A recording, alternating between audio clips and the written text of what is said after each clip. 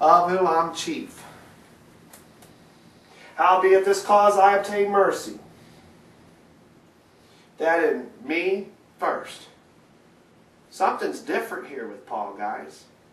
That in me first Jesus Christ might show forth all long suffering for a pattern to them which hereafter should believe on him to life everlasting. You study these two verses out, you'll see that word chief and that word first. Chief in verse 15 and first in verse 16 are the same Greek word. Paul's the first sinner. Paul's the first one placed into the body of Christ. Not Matthias, not Peter, Paul. He obtained mercy because he did it ignorantly. Howbeit, for this cause I obtain mercy, that in me first Jesus Christ might show forth all long suffering to them which should hereafter believe on him to life everlasting. How do we know that Paul was the first one in the body of Christ? There had to be a first person, guys. Paul's our pattern. We're just going to follow right after Paul. 1 Corinthians chapter 12.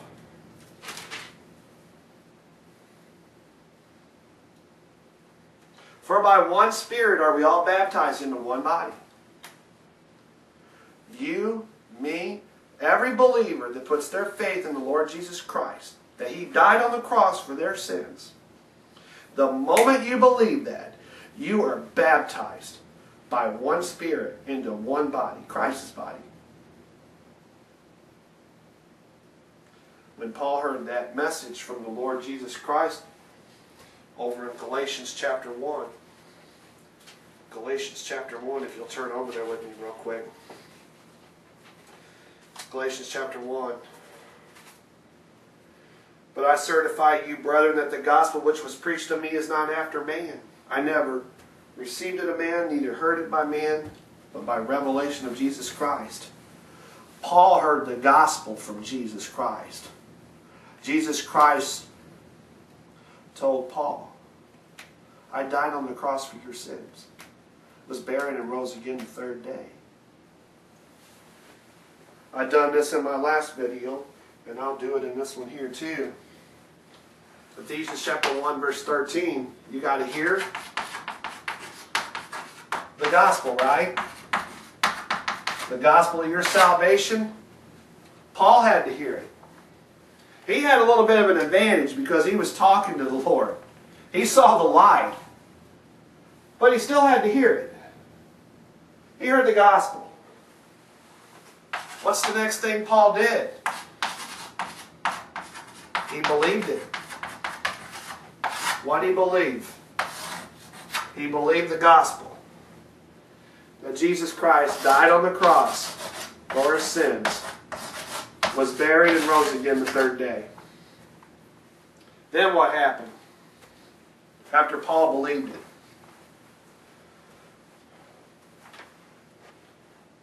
For by one Spirit are you all baptized into one body. He was baptized into the body of Christ. And then that Holy Spirit sealed Paul until the day of redemption. Same thing happened to Paul, happened to me and you, if you believe the gospel. If you do not believe the gospel, you're not sealed by the Holy Spirit. Therefore, you're none of His.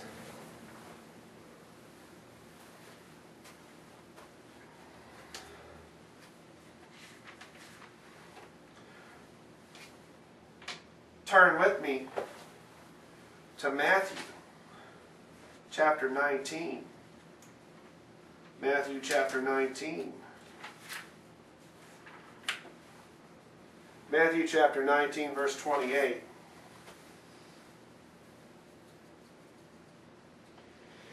Verse 27, then answered Peter unto them, Behold, we have forsaken thee and followed thee. What shall we have therefore? You know, Peter's calling the Lord out. You know, hey, we followed you for 3.5 years. We gave up everything to follow you. We believe you. We believe you're the Christ, but what do we get for it? Jesus answers Peter's question in verse 28. And Jesus said unto them, Verily I say unto you, that ye which have followed me in the regeneration, when the Son of Man shall sit in the throne of his glory, ye also shall sit upon 12 thrones, judging the 12 tribes of Israel. Turn over with me to Revelations chapter 21. You're going to sit on 12 thrones, judging the 12 tribes of Israel. When Peter asked that question,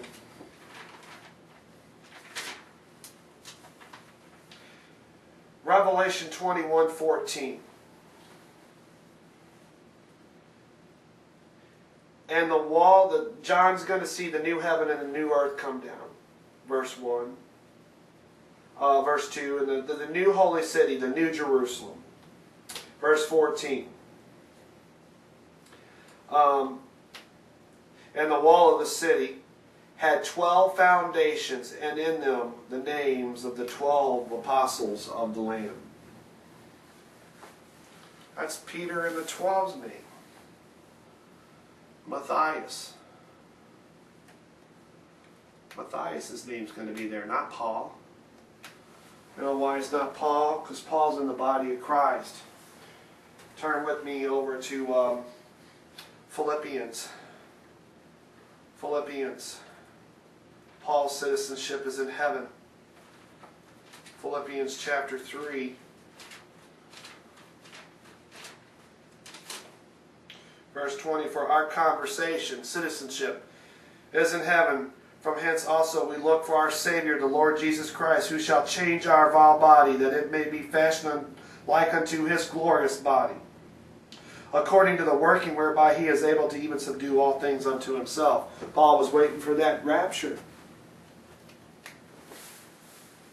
to get his new body, so he could go to heaven and forever be with the Lord. Because his citizenship is in heaven too. Not on earth with Peter and the 11. Paul's not going to sit down in the New Jerusalem, sitting on one of those thrones, judging the 12 tribes of Israel. That's not his position. His position is in the heavenlies, along with you and I, if you believe the gospel.